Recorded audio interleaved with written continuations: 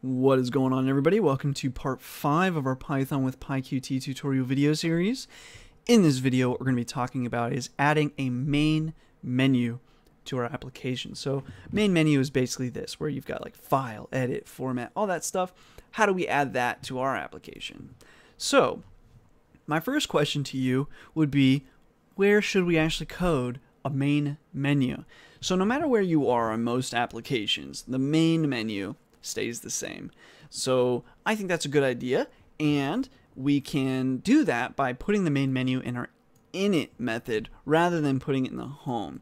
Now, as I've already shown you, you can change things dynamically in your application with methods. So if you're like, well, what if I ever want to change the main menu based on the screen or the view? Well, you can do that. It would just be silly, though, to put a main menu in each kind of method. Then when you changed it, you'd have to change it in each method. Or maybe you'd have a method that creates the main menu, but you'd still have to call it in every single view. It would be stupid. So we're going to code that in the init method. So before we get to home and after we do this Python logo, we're going to code the stuff for our main menu. So let's just come on down to here and get started. So first of all, what do we want the main menu to do? So the easiest thing I can think of is you've got a file and you've got an exit. Okay, so that's what we're going to code. So we're going to call this extract action. So we're going to get ourselves out of this application. Extract action is going to equal QtGui.QAction. So QAction, what's that from? Oh, it's from Qt. Well, how do we know? It's got the Q. QAction. And the action we're going to want to do, we're going to use this ampersand, and then we're going to say, get to the chopper. Picture babies when you think of that. And then self.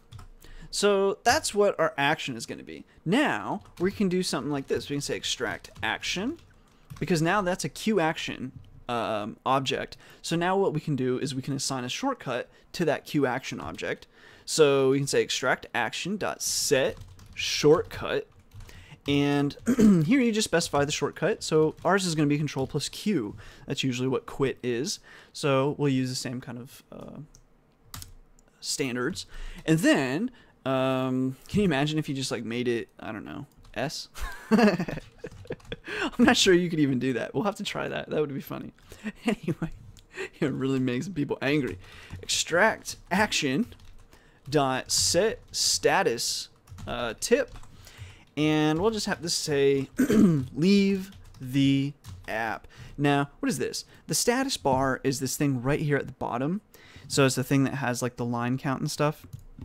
And luckily for us, the status tip is so simple that we don't really need to code much for it. All we have to do when we kind of call the status tip is we need to just say self.statusbar. That's it. So that just calls the status bar into being, and we've already set the status tip, so that's literally all we have to do when it comes to a status bar. Super simple.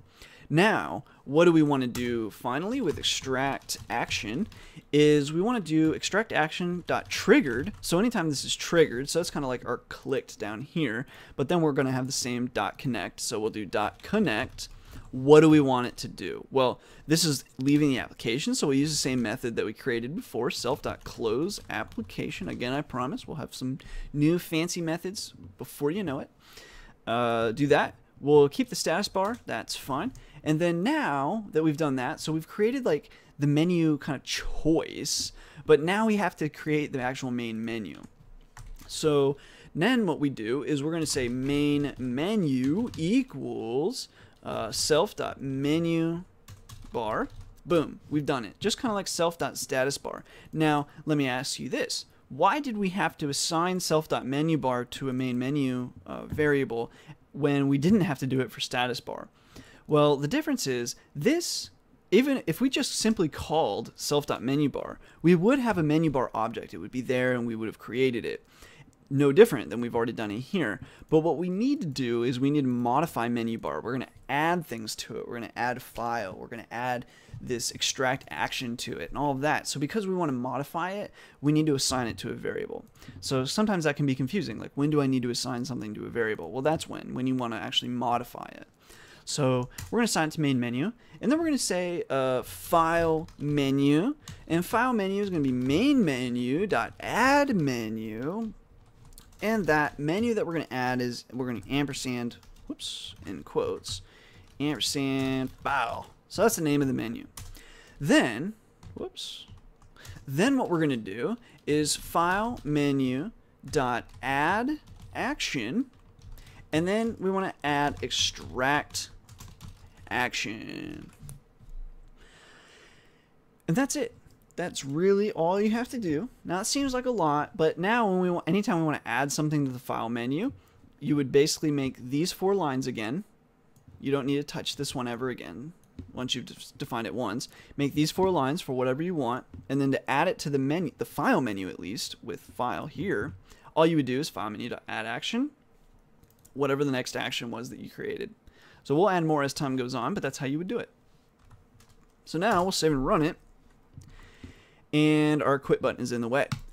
Let's close that, and let's fix that really quick. Let's put this back at let's do 100, 100. And in fact, we'll leave it at 0 for the X, but 100 for the Y. Okay, so now we can actually have a file. And so there's your file. We can click it, get to the chopper, and it exits. And we can also, let's check the shortcut, Control-Q, exits. Now, just for my viewing, for your viewing pleasure, let's just leave Q. Let's just see if that'll work. That could be a lot of fun. That's pretty brutal. You should just make it like A. Make it some vowel or something. Make it a chat program. Anyway, yeah, I'm going to turn you guys into really popular app creators at the end of this. So anyway, that's it with part 5 in creating the main menu. Like I said, we'll add some more stuff to it. We'll make more menus. I encourage you to go ahead and try to add something else to the file menu, even if it's just another version of quitting. Try to add something else, and then even try to add a new main menu, right? So add another menu, like edit or something like that. We're going to do that in this series, but see if you understand it enough to go ahead and edit it or kind of play around. It doesn't take too long to just trial and error until you have it. So anyways, that's it with this video. If you have any questions or comments up to this point, please feel free to leave them below. Otherwise, as always, thanks for watching. Thanks for all the support and subscriptions. And until next time.